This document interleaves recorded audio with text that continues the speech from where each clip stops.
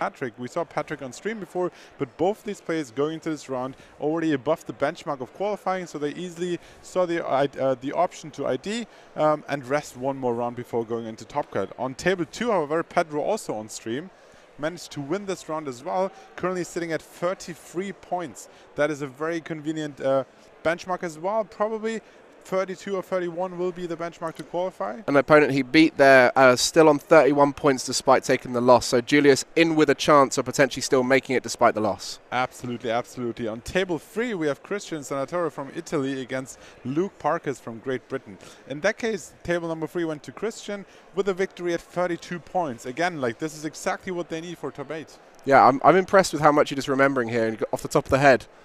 Very clever of you to go off and remember this. Let me just check the next one. Ty was 29 points beforehand, so was his opposition, Lucas. So that was a must-win game there for both of them. And that was a Lucas win, I believe, there. So coming through 32 points. And so those kind of games are really important, aren't they? The ones where you're just out of range, where both of you need a result. That's where players start playing really fast, making sure they get that win, and fully confident in their ability with the deck to be able to play that fast. Exactly, especially going into that last round with 29 points. You knew that if you tie, neither of you two makes it into top cut. So of course both were playing to make sure that they win, because a loss, like a tie, won't get them anywhere. Yes, they get 1 extra point, potentially securing a spot in top 16, but you're all here to win the tournament at this point. Going with 29 points into the last round, you wanted to win, and Lucas was able to win there. Looking at table number 5, there was Christian Donofrio from Italy as well against Alexandra from Poland, actually. Another Polish player. Looking at table number 1. Is that the same Alex who did the content pieces that we've been seeing? It might be. I'll see if we can get confirmation on that, because there was an Alex who we met early on. The two guys, just a little bit of flavour on the two Polish players we've had in the videos, if you've seen them, is Alex and Antek. And Antek was always saying, oh, he's the better player, but you know, he doesn't work as hard for it. You know, he kind of gets decks off of people and plays them, and like, he's just a much better player of the game naturally. But then Alex, the other guy, he was very, very much like, I work really hard for this. You know, I make sure I practice loads, and it's clearly come through for him, as he's probably going to be making it into that top 8 there. Yeah, well, table 6 had a time extension and maybe hasn't finished the game right as of now. On table 7, we had two players we talked a lot about this weekend. It was Alex Schemanske all the way from the US, actually securing a win in the last round, ending up on 32 points. And on the other side, we had Owen. We talked about him because he's globally #1 in CP. Coming off from a strong finish at the London Open, continuing his success throughout the regionals, was one of the first players to qualify, and actually just coming very short of qualifying for top 8 at this tournament, but finishing with 29 points. Very impressive. Continuing his success, probably getting another 80 points as top 16 finishers, like getting him up at 500 CP so early in the season. That's amazing. Yeah, I mean, 500 CP would qualify you in any region, right? Absolutely. And doesn't need that much over here in Europe. So amazing stuff there. And I think we're really starting to see some of these names coming through as we start going down. You start to see 31 points coming from some of these players, 30 points. And that's where you start wondering, are you going to be able to sneak into that top 8? And if you are on the same amount of points as someone else who's just on the cusp there, that's when you start getting that top cut decision making, which sometimes it's not always in your control. It's just whether you bubble or not based off of your opposition's win rate. So these guys are going to be fingers crossed if they're at that bubble point, see if they can make it into the top 8. Absolutely. I just want to emphasize how great Day 2 Swiss as a format is. Players get to play 9 rounds in the first day. Everyone with 19 points or above advances to the next day. They play another 5 rounds, and while we talked about the bubble, yes, but with 14 rounds played, there's potentially 1 or 2 players on the bubble, on the 31, on the 32 points. It depends at the end of how many players participated. We had like almost record-breaking numbers here in Europe with over 700, almost 800 players. We've yet to see how many show up in Stuttgart in just over 3 weeks over in Germany. But the numbers are currently very successful. Very great to see how the game gets even bigger and bigger, grows in Europe, and it's really nice to follow the scene. Yeah, I mean, making top 32, top 16, all those kind of high finishing positions get you loads of points, like you mentioned earlier.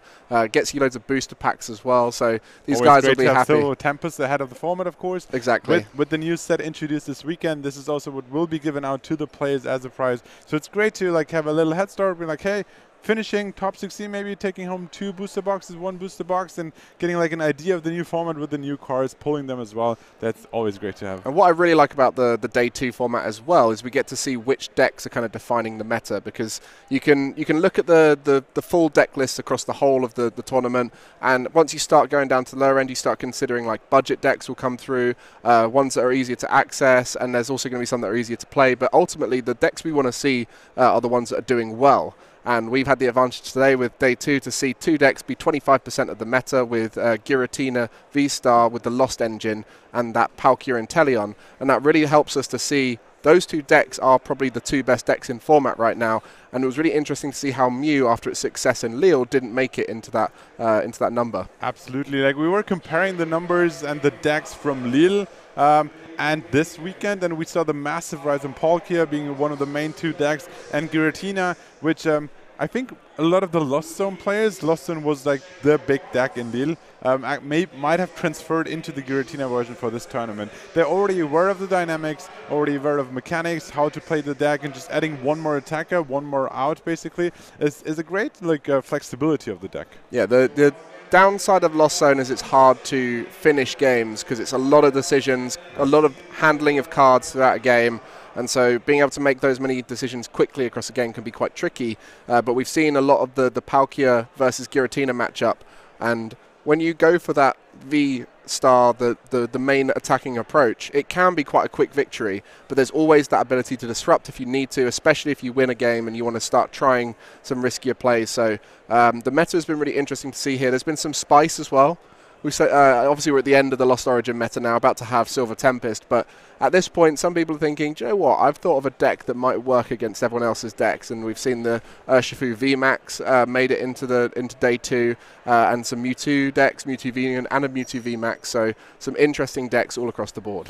Absolutely, and I try to remember what these players are playing. We saw Patrick Landis, who tied on table 1 his way into top 8. He was actually playing Kyurem VMAX, a deck that we haven't featured too much over the course of the weekend, but which has guaranteed 1 spot in the final. On the other side, Pedro has been playing the Lost Zone engine, also winning on table number 2 and making it into top cut. Just looking through the list, really interested to see what the final 8 decks will actually be and how they play out. You want a Giratina up there, don't you? Yeah. You've been raving about Giratina. I've been raving about this boy here, my boy Palkia.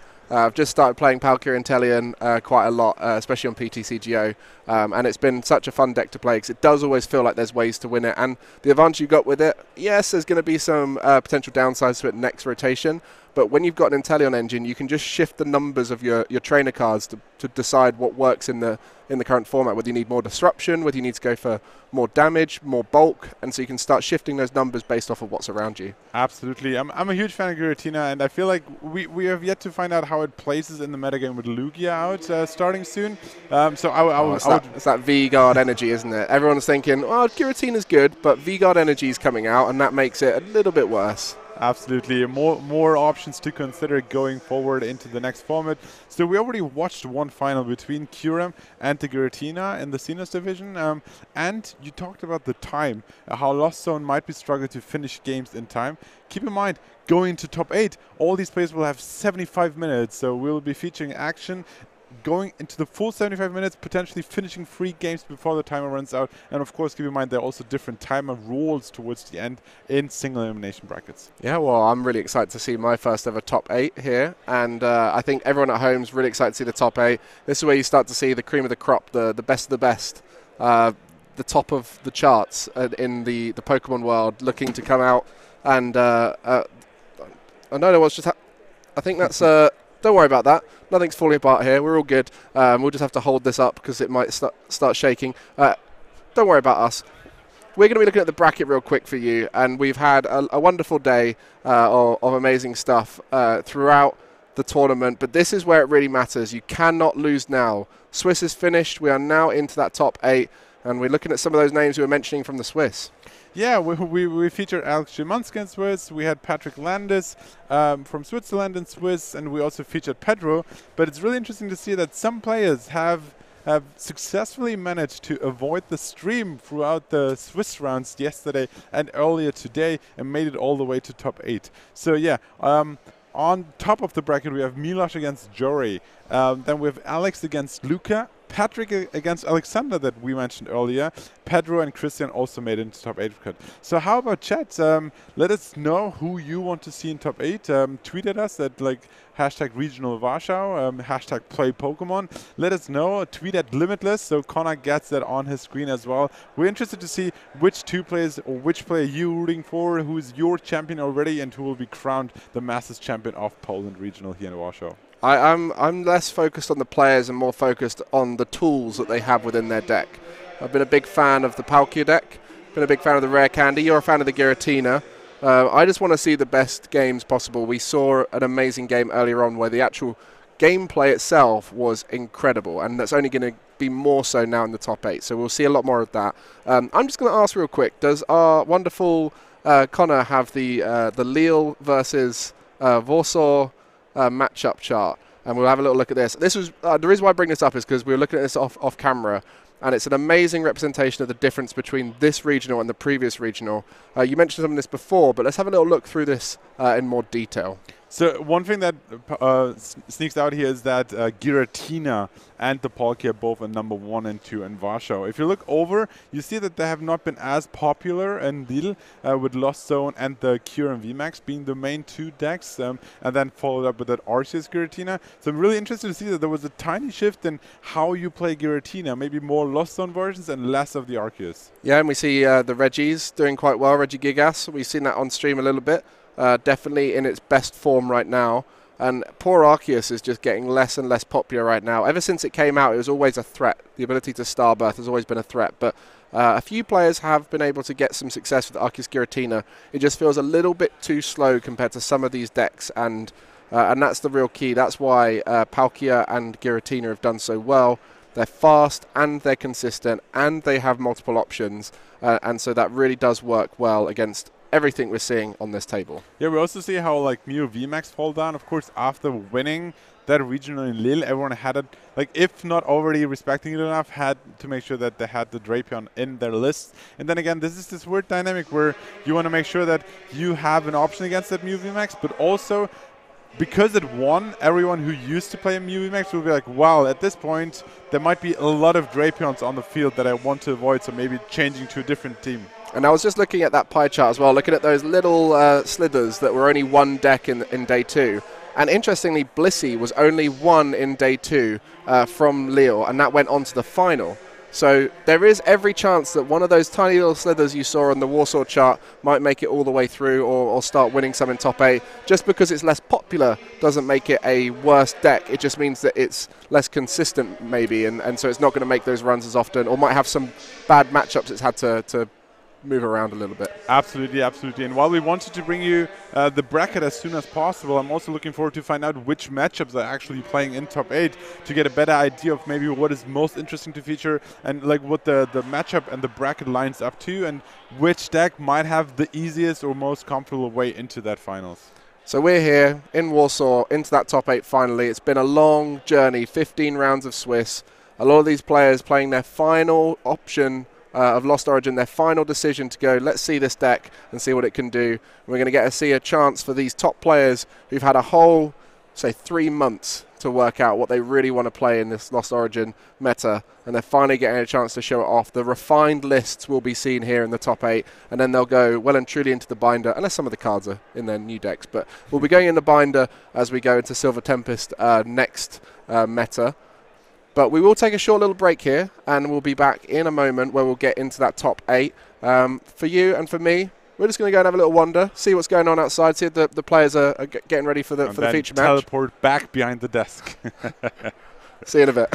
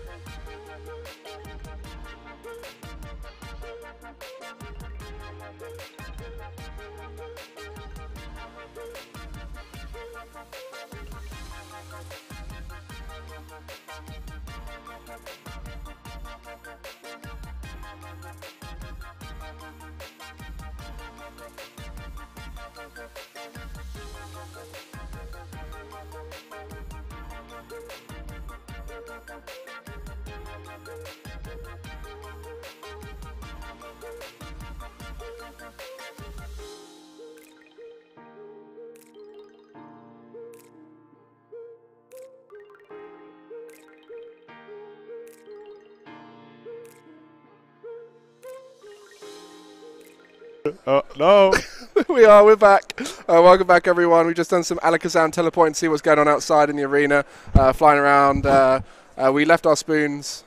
Lost them on the way. Yeah, left them in the canteen. But we are here now, top 8. It's quarterfinals, and we are going to be going into a spicy first round. Absolutely. I remember earlier this morning, Connor was asking, Alex, can you please come over? Like, I need to know what this deck is doing. Like, why are these two Pokemon combined here, right? And what should we call it? What's the name of this deck? What is this deck called? And I was like, hey, let me have a look. Maybe I'll figure it out, right?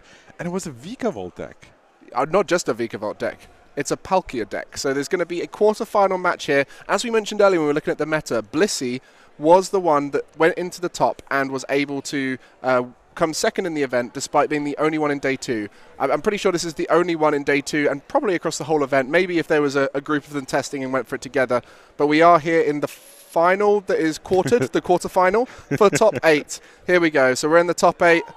Semi-final as well. Let's go. We're going to go into that quarter-final right now and find out who's going to be making top 4 in the semi-final. We're going to go into the quarter-final right now. It's going to be for top 4 as we see the semi-final. No, apologies here. We'll get to the game in a moment. Let's go back. Let's actually look at the pairing. We haven't actually talked about the players. It is Alexander from Poland rocking that Vikavolt deck. Just to give you more information, this is the Vikavolt dealing 50 damage and preventing your opponent from using any items in the next turn. Which is something to think about going into Silver Tempest. It's going to be a strong deck there, and maybe by seeing it's going to be popular in Silver Tempest, thought, oh, I might give this a try right now. And with that weakness on Palkia and the meta being quite heavily full of Palkia, it's definitely a good one to go for.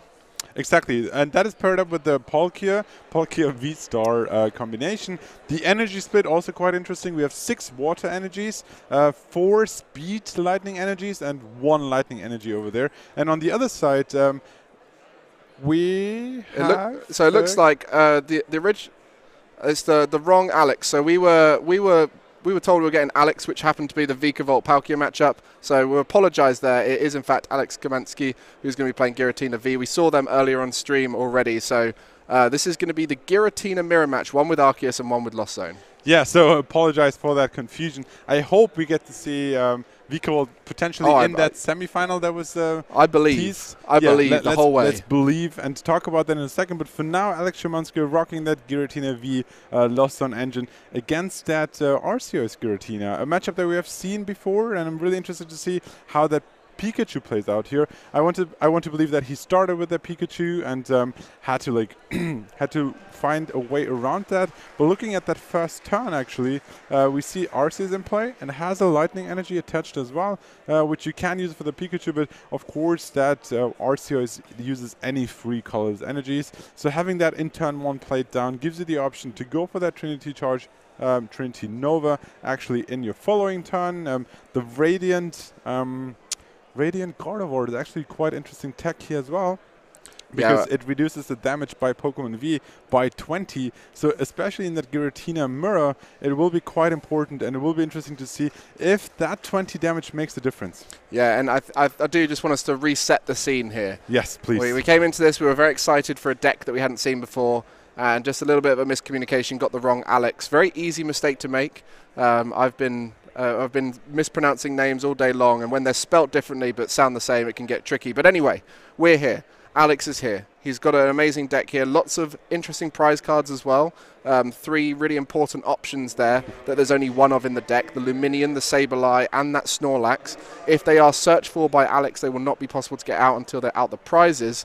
And so this is one of those matchups we've seen a fair amount of throughout the Swiss. So Giratina with Lost Engine is an important card to... it's an important deck to be able to beat a lot of the meta right now, but can struggle when it comes to decks that are just so fast and disrupt the Lost Engine.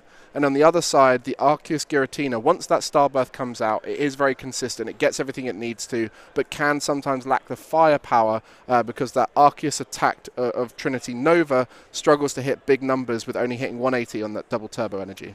Absolutely, absolutely. And I think Lucas, despite having the Pikachu start, which is not optimal, he still got his Arceus out. He's still got the 1 energy attachment you want in turn 1. So he's pretty set for that evolution and Starbirth next turn, potentially getting a way to promote it into the active position and attack, charging up a benched Giratina, which is, of course, a great way to enter this game. On the other side, Alex Schemanske actually playing his comfy line, starting to increase his Lost Zone count. Not quite sure if 7-2 is the exact Lost Zone count. I see 2 on Lucas' side and 3, potentially even 7, I suppose, cards on Alex's side. Quite heavy with that potential of Colress Experiment, of course, and the Flower Selection getting up there. Yeah, needing that 7 for the Mirage Gate, the main way of accelerating in the Lost Engine. And that will allow any coloured basic energy to come out and be attached to any of your Pokemon. So you see there, Grass and Psychic key for the Giratina attack. We've spoken about the counts of energy across the day. 4 Grass, 4 Psychic here for Alex, which allows him to not, prize 1 or discard 1 early, or even put 1 in the Lost Zone too soon, and can just confidently know there's 4 in there, can get rid of a few before needing to worry about that.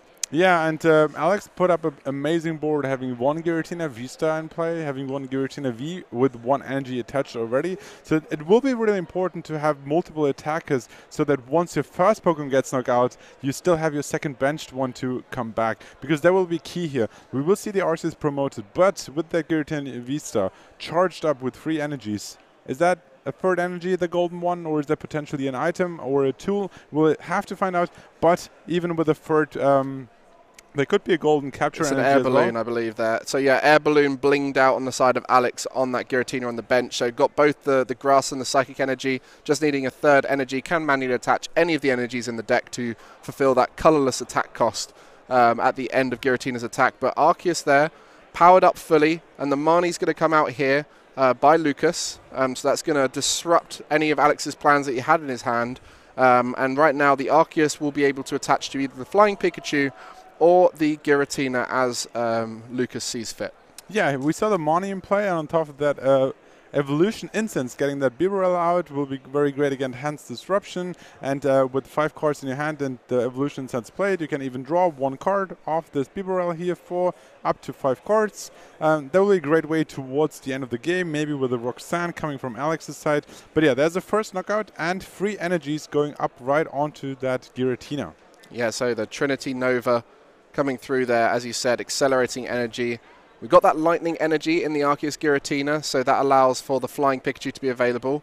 Arceus and Flying Pikachu, partnered up for that, both the winner and the finalist at the most recent TCG Worlds. Now Giratina, a new partner into that Arceus toolbox, I guess you could say. Lots of different attack approaches that you can have. And the Pikachu, very good in the Palkia matchup, allows you to have the weakness there, and can be used to block out basics when you're up against the likes of Regigigas. Absolutely. Not as relevant here against the Giratina V-Star, but can block damage from basic Pokemon. Potentially from a Giratina V, of course. And there's still this option for going for Thundershock and paralyzing your opponent, preventing them from attacking or manually retreating as well. Yeah, there's all sorts of little options with that Flying Pikachu to get you out of a sticky situation in a pinch. And it's also a free retreater, which is always quite nice to have in a deck. So that Flying Pikachu, it's a 1-1 line, but does have some utility there on the side of Lucas. But that first attack coming out from Lucas, it will only get a single prize in the case the Comfy was removed. So it will be knocked out and put in the discard pile. And I think at this stage, as we see, there's enough in the Lost Zone, so that's why that Comfy knockout wasn't too bad, because a Star Requiem coming out by Alex means that big Arceus in the active spot is knocked out, but we might see a return knockout here thanks to the powered-up Giratina that happened in the previous turn through that Trinity Nova. Absolutely. I was going to say the lost impact is not quite enough because of that Radiant God of War, but having the option being up at 10, that's quite interesting in the mirror, actually, because of Arceus not having the access to that Star Requiem, basically. You're the only player. Having your lost on count up so early, up to 10, allows you to take that knockout, still keep your energy. However, with free energies, lost impact can just come back, take the knockout here, and that's when it's crucial that you have a second attacker ready to go. Yeah, one of the great things about Arceus Giratina is you've got access to that Radiant Gardevoir for the 20 damage reduction from Pokemon Vs. You also normally have a Big Charm in there, so you can start making yourself bulkier. Because you know you can't get those one-hit knockouts with the Arceus, you have to start thinking about surviving more turns. So the Big Charm plus Gardevoir combination is great for that, and the Star Requiem is a way to get over it, but only once per game. So you're going to have to find a new way around that bulkiness that Lucas can put forward. Alex will have to think about maybe targeting some of those bench Pokemon. Absolutely. So there's the threat of lost impact here. We'll have to discard 2 energies, though. So he has to find a way to keep his energies alive, have enough energies in play. He doesn't have that Merge Gate to accelerate more energies. And his Arceus is already down, so he doesn't have the option to just discard the double turbo energy either. So it will be 2 energies from either his active or one of the bench Pokemon, and it will be tricky to keep attacking with a lost impact. Indeed, and we see that Marnie again for disruption. I believe Joe Bernard, who was on stream before, he was playing a very similar deck to this, and he tweeted out saying, I managed to path Marnie myself to day 2. So path plus Marnie is a wonderful combination that can disrupt people. Not as relevant in this matchup because there's not a huge amount you need to worry about pathing, but you know, the threat of Luminion, maybe a Radiant Greninja might get used to try and draw, so it can make things more awkward out of the Marnie. So the Giratina here, getting that knockout and then getting that vital Big Charm out of the prizes. Yeah, I like the dynamic of this Giratina face-off here. One, we already see the Star Requiem, but on the other side, we like Alex is not playing that Radiant God of War himself, so he struggles to deny the KOs. So Lucas was quite comfortable promoting his Giratina V-Star, using Lost Impact, taking the knockout, because he knew without a choice belt, like Alex won't be able to KO in return. And of course he doesn't have access to the list, so he's not quite sure if there potentially is a choice belt or not here to increase the numbers and take the knockout, or potentially play the Path of the Peak if that is in there to negate the ability of rulebox Pokemon such as that Radiant God of War. And that's it, and the path in this situation could negatively impact Lucas. An interesting combination where you've got such an important ability on your Arceus V-Star, yet you're willing to put that path on the list and sprinkle it in at the right times to force your opponents to have to find new options. As you mentioned, right now that Radiant Gardevoir is important enough that they want to keep the path out of play so that it still remains active and keeps that Giratina V-Star in the active spot too big for a lost impact. And that's where you start looking at the Luminion, the Giratina V and the Flying Pikachu V on the bench and start wondering, where's the access to boss here for Alex? Absolutely, and as we're heading towards the end of Game 1, we actually see how players making sure that they're aware of all the discard, like all the cards in the discard pile of the opponent, making sure, going through the possible lines of your opponent, especially with each flower selection. You want to make sure that the cards that are crucial towards your end game are actually still in your deck or in your hand, so you don't want to discard anything. But seeing that potentially like 2 monies have already been played, less likely to get hand disrupted, you want to keep some cards in your hand. An interesting support to include for Lucas. We have seen one of them played, and you can actually see one in the Lost Zone there. The Chorus Experiment. We're starting to see used in some non-Lost Zone engine decks because it's such a good draw engine to see 5 cards and just put 2 in the Lost Zone. Access to 5 cards through draw is amazing. You know, we've seen cards such as Marnie get used, and you're disrupting yourself down to 5 cards, but it's often enough to get through. Imagine adding 5 cards into your hand of your choice and then going, I don't need these 2. They go to the Lost Zone. So Chorus Experiment has started being used just as a draw supporter on the side of Lucas here. But now that Luminion in the active spot. And seems like it took a shred to take 160 damage there. Interesting. Is that to potentially finish that up with a Sableye afterwards? That's one option. We talked about how the Zigzagoon Ping could be an option as well with the Headbutt Tantrum. Yeah, exactly. With Luminion at 170 HP, it is just 10 HP short of being knocked out. Another dynamic that we haven't touched early on in this game is how Lucas technically doesn't have access to Star Requiem early on, but you just mentioned he's playing 3 copies of Colorless Experiment. If he somehow buys 1 or 2 turns where he can Abyss Seek to increase his lost on count even further, he might crunch up the numbers up to 10, which won't be easy, but gives you 1 more chance. However, you have to ask yourself, is it worth setting up Star Requiem when you can also just attack twice? Yeah, maybe that Luminion play was to avoid the Roxanne, because once you get down below 3 prizes, you can get Roxanne. We know here that that's not a problem. Roxanne not appearing in the list of Lucas, but that is something that a lot of people have had to play through and around all weekend, because Roxanne has brought back games which seemed unwinnable just through a Roxanne disrupting the hand down to those 2 cards being enough of a threat. So if you get that damage and finish it off later, next turn can go for the double knockout and potentially win the game that way.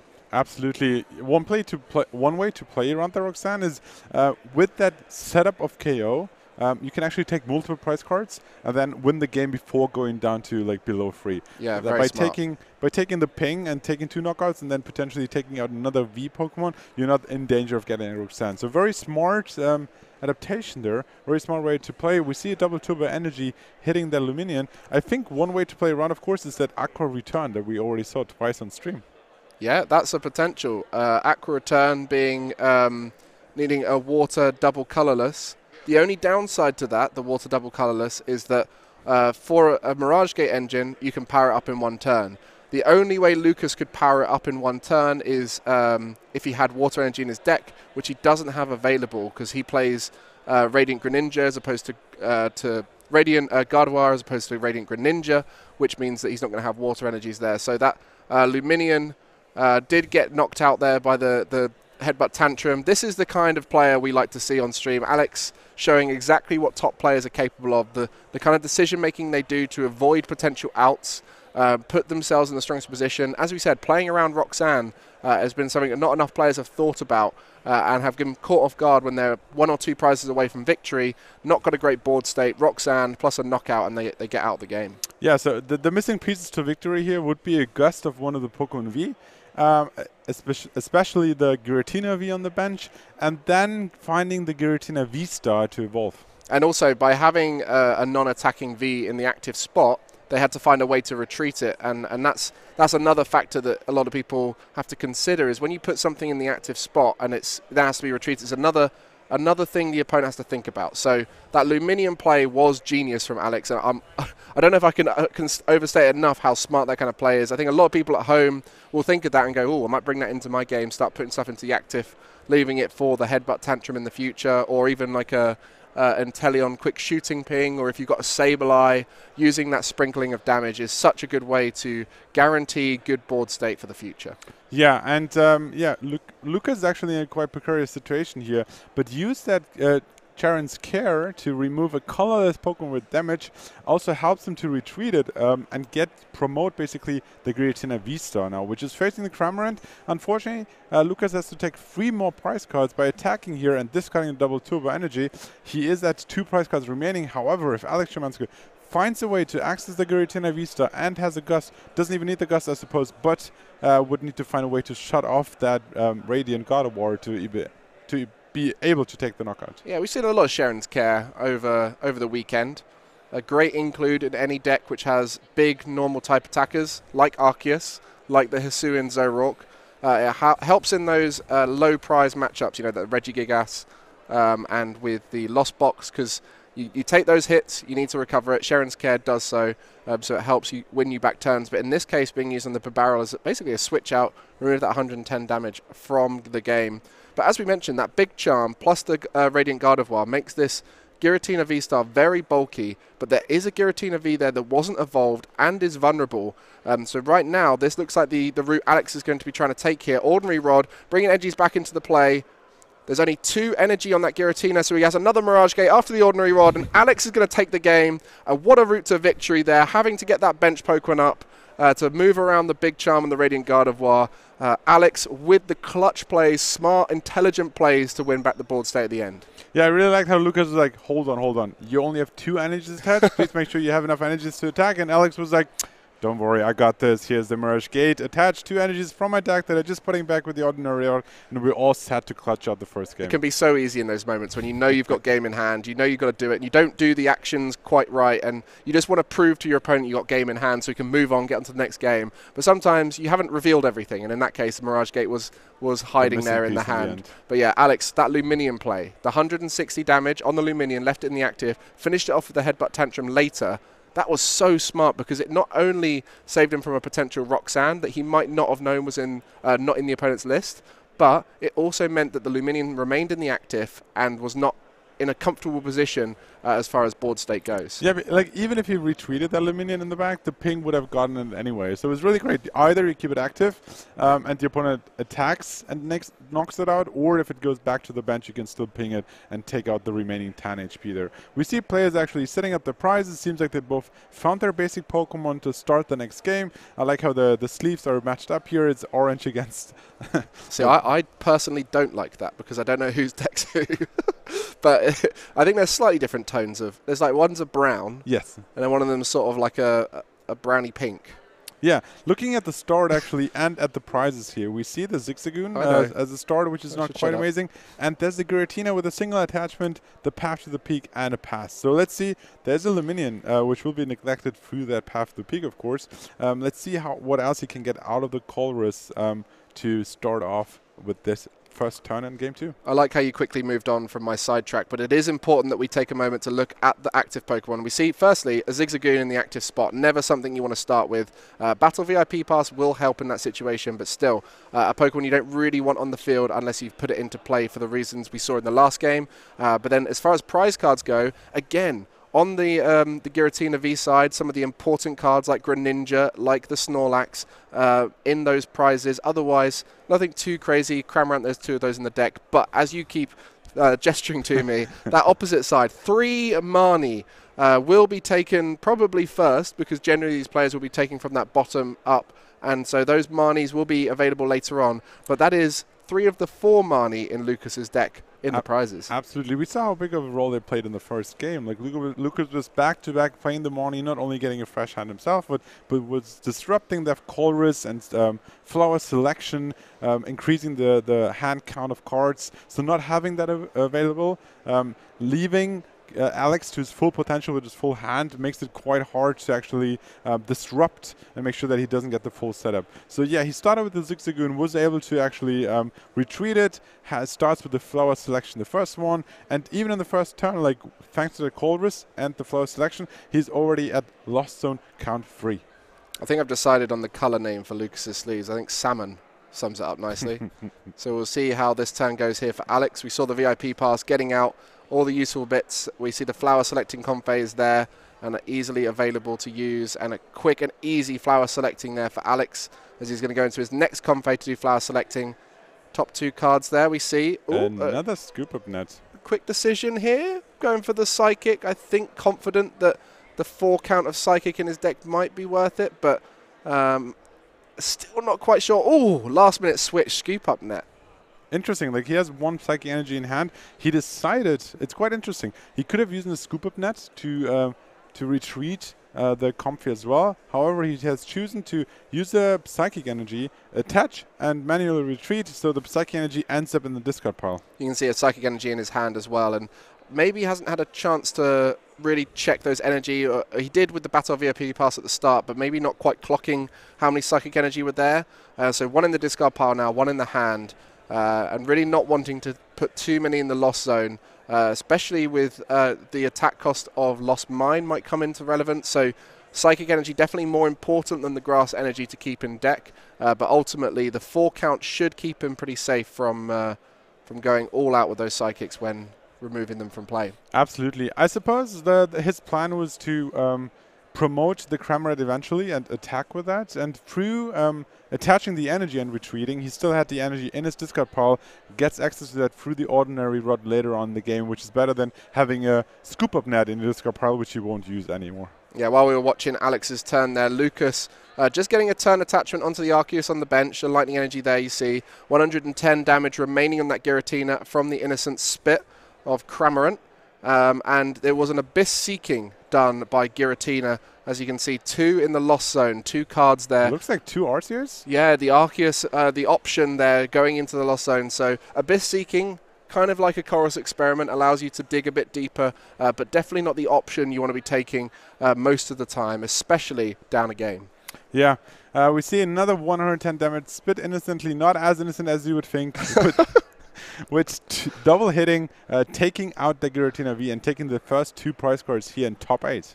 Yes, and the Cramorant has done a few of those double spits where it's taken out a V Pokemon, because that 110 damage works perfectly with the 220 hit point Pokemon Vs. Just 2 in a row, announcing those attacks back to back. A very good way to get rid of Vs early on whilst you're building up that loss zone. And of course, we see the ability that we have talked over and over again. Starbuff getting any 2 cards out of your deck. It is a double turbo energy, allowing him to use Trinity Nova. On top of that, he also has the Mani, the one last remaining Mani in his deck, to further, to start disrupting Alex's beautiful, big hand, of course. He needs to start finding another attacker to build up on. After using that Trinity Nova, needs somewhere to put those energies.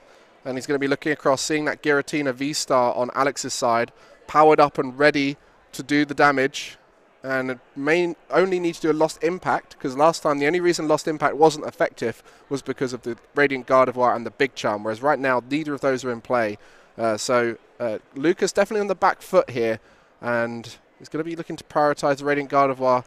Longevity more important right now than the ability to knock out. Yeah, keep in mind the Radiant Gardevoir also protects the Arceus, so you don't want to leave that open for an easy knockout either. But it looks like he prioritizes drawing more cards. He's just not quite happy with his setup yet. Yes, he has the Arceus, but he doesn't have any Giratina on the bench yet. It's interesting that he didn't pick up a Giratina that he could charge up, but instead wanted 3 more cards. Let's see if there's another quick ball. That way he gets access to his Giratina and can start setting that up. Yeah, using the quick ball to discard the Arceus V-Star there. Probably won't be looking to get another one of those out. Really needs access to those Giratina and does get one on the bench there. If he can fill out this bench here, then he'll be able to use the Collapsed Stadium maybe to get rid of the Crobat, which he's benched. And no one really wants to have Crobat down in a matchup where they might need to just boss his orders, something on the bench for game. So a lot to think about here, a lot to come back from for Lucas. But still, that longevity through the Radiant Gardevoir is going to be key to survive in the active spot and force that boss's orders out of his opponent. Yeah, and we see how Lucas responds. Trinity Nova here, getting 3 energies on the Giratina. Looks like only picking 2. Making sure that he still has some in his deck, I suppose, for the following turns. And just has 2 attackers lined up here. Let's see if Alex finds an answer to that. He has his Giratina V-Star, but he has to respect that Radiant Gardevoir reducing the damage. We talked about this. He has no choice belt in his deck list, so that makes it quite hard to pick up the KOs. However, he actually decides to boss up that Giratina V on the bench. Yeah, that's what we expected to see, and I think that's part of the reason why Lucas didn't fully attach, because in his head he knew there's a good chance it might get knocked out. But even then, if it does get knocked out, he's going to be so far behind, because all it will be on Alex's side he'll need is 2 prizes, and that will be the Crobat, right? So at this stage, Lucas can't start building up any Vs without the threat of a boss's orders. There is only 2 boss's orders in Alex's list, so stuff might become safe on the bench if we see those boss's orders come out, but that's why he only needs 2. He normally doesn't need to worry about bossing too often. Yeah, and Alex must be feeling great here. He took the first game in a commanding position. He's now leading, only needs 2 more prize cards to take. His Giratina in the active spot is not there. And we see the fist bump. Lucas deciding that there's no way I can come back into this game. Very commanding victory here, coming over all the way from the US, rocking in top 8, now advancing to the first semi-finalist.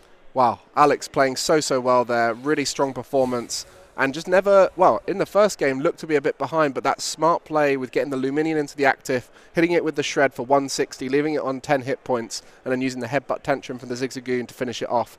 That's the sign of a veteran right there. They know what they're doing in those big moments. And fair play on the other side. Lucas making it to top 8 is still an amazing achievement here at Warsaw and go away with lots of points. Absolute commiseration to Lucas here for coming in close, finishing top 8. Great finish.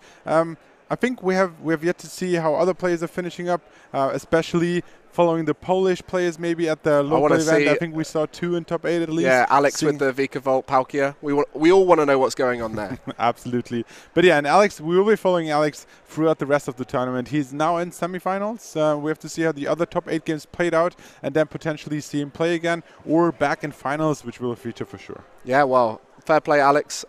You've got a very good deck there. The most popular deck in the tournament, well, joint most popular with 25%. And also one of the most successful decks in this Lost Origin format. So a smart pick there from Alex. And then on the other side, Lucas going for a less common pick, but one that is still very consistent across a long day of Swiss. One thing I want to point out is how interesting it was how the season started. Actually, one of our European players flying all over the pond to NA to win a regional there, Todd Ratcliffe, of course. Now, Alex Schemanske, maybe he's on a revenge course. Maybe he's coming over to Europe like, hey, you stole one of our regionals. I'm here to steal yours in Europe. I mean, that would be a story right there. The American coming over to steal points. And to be fair, he is looking very good. Like, that was a clinical performance right there. One of the quickest games we've seen on the feature table. And it was just due to that clinical execution, quite a fast matchup with both decks looking for the big hits, but just seemed to have really good control over the decisions. We also saw him taking time over some decisions, which I think is something a lot of players will appreciate. The fast movement of cards when you need to make a slower decision, taking that time, balancing up your options, and making that informed decision. Absolutely, and I'm just seeing him coming over backstage to us, so we'll be back with a little interview talking to Alex Schemanske, advancing to top 4, so stay tuned to hear his thoughts.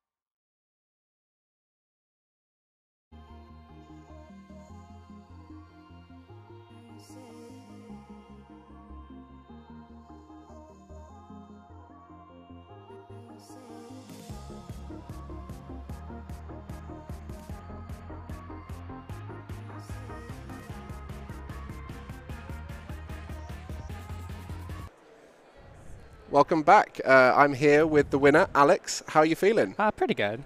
Yeah, I mean, that was the quarterfinals. That was probably one of our quickest matches we've had on the feature table. Did that go as you were expecting? Does that matchup tend to be favored for you? The matchup is not great. I didn't expect to win that fast, like that easily. I mean, game 2 was just bad, but game 1 I actually expected to lose. I don't know how I pulled that one out. Yeah, that Luminion play where you got it up to the active and shredded it and then dealt with it with the head drop tantrum from the Zigzagoon later. What made you think to do that play there? I assumed most Giratina Arceus lists only play 2 switching cards, and he burnt both of them on his first turn. So I was just like, okay, I mean, I'll go for this play. I don't have another win con. I'll go for it. And you gave it a go and it worked. So that's the kind of decision-making that comes with being a more experienced player. You start to know lists before you've even seen them. You know, we're very fortunate here when we're talking about the game. We can see all the lists there. And so you knew that there was multiple things you were covering with that just based off of your knowledge of the list. So amazing stuff there. What kind of decks have you been coming up against a lot here in the Swiss? I hit 5 Kyurem, and then basically just a bunch of Arceus and then Giratinas. And you found them all right? Yeah, I mean, Kyurem's a good matchup. Arceus is fine. Giratina Mirror is a mirror match. Yeah, we've seen a few of the Kyurem matchup. The Roxanne is so good in that matchup, right? Yeah. Yeah, well, the Roxanne has been the MVP on stage so far, and the Lost Zone Giratina, one of the most popular decks here. 25% of players have been using it. Wow. When you came into this, did you expect it to be one of the most popular? I expected it to be most popular. I only played it because it's one of 2 decks I brought to Poland, so it was a choice. Yeah, and you say brought to Poland. You've come all the way over from America, right? Yeah, yeah. Any reason why you felt like you wanted to come over to this event? Was it just good timing? Are you trying to get as many points as possible? Good timing, and this is very good for me for the Brazil stipend and Australia stipend, I guess, yeah. for Brazil.